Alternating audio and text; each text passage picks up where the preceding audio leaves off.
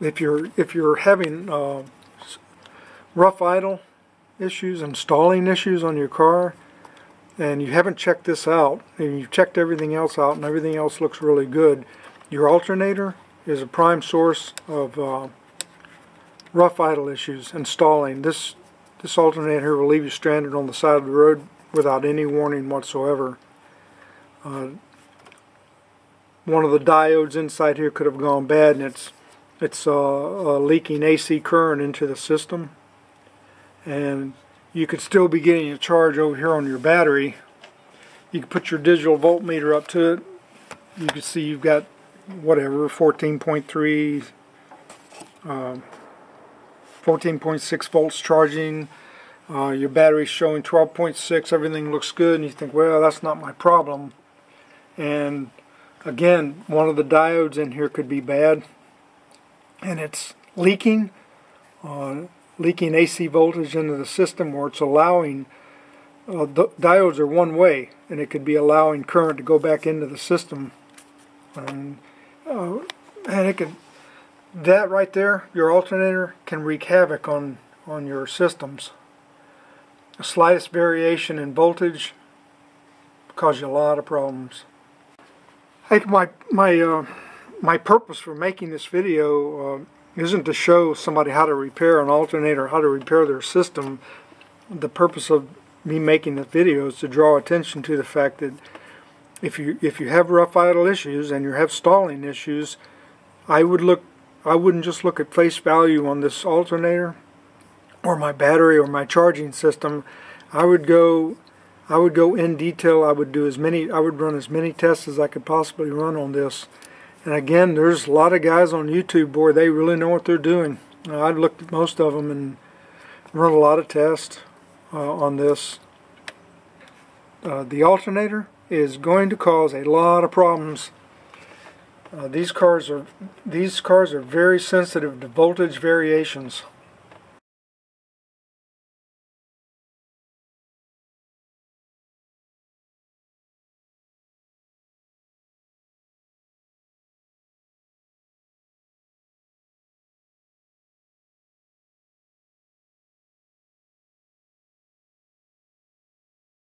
You can run a load test on your battery. I purchased this handheld BA101 battery analyzer about a year ago, and this is a good source to give you a start. This gives you a good starting point. This analyzes your charging system, it analyzes your battery, and analyzes your cranking system. And I made a video of another vehicle I ran it on. I'll add it in, try to help somebody out. But this only costs $50, and this is a good place to start. But here's the data from the Corvette that I got off the battery analyzer, that BA101 battery analyzer that you can see. You can print it out, and if you get some data that you're not satisfied with, you can take it down to your mechanic and maybe share it with him and show him what you've got. Get a professional to analyze everything to verify what you're suspecting. But here's my charging test off my 1984 Corvette that shows the ripple 15 millivolts, which is under the 50 that I had referenced earlier. So my alternator looks like my alternator's doing its job. My battery's pretty well shot.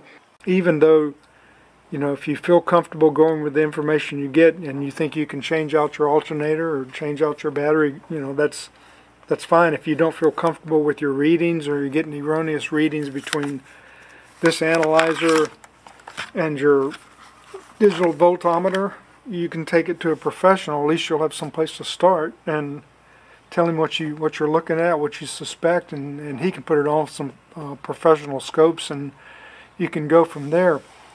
But again, I think I've said this about 4 times. This will cause you rough idle. Your alternator, your charging system, and your battery will cause you rough idle on this car.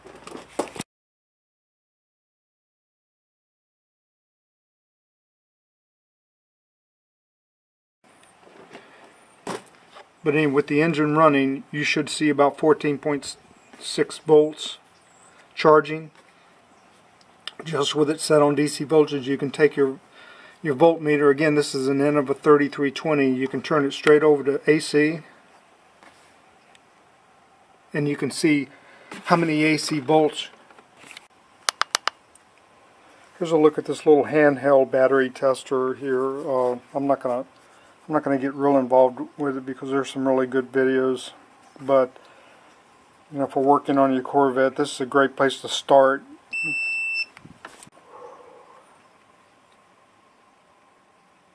Healthy battery, 57%, 645 cold cranking amps. Pretty good charge. Good, just recharge. So then you can also go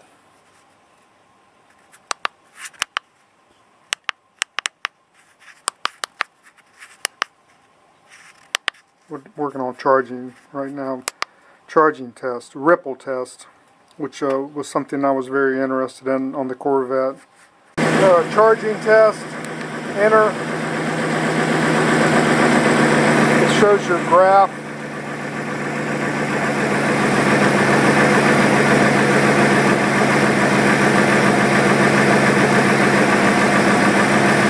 Increase RPM to 2500. Enter.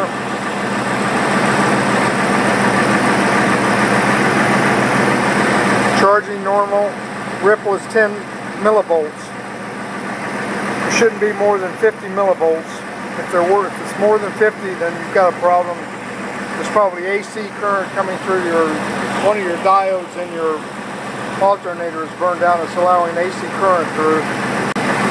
But again, this is just some simple tests you can run on your car to make sure that your charging system is correct.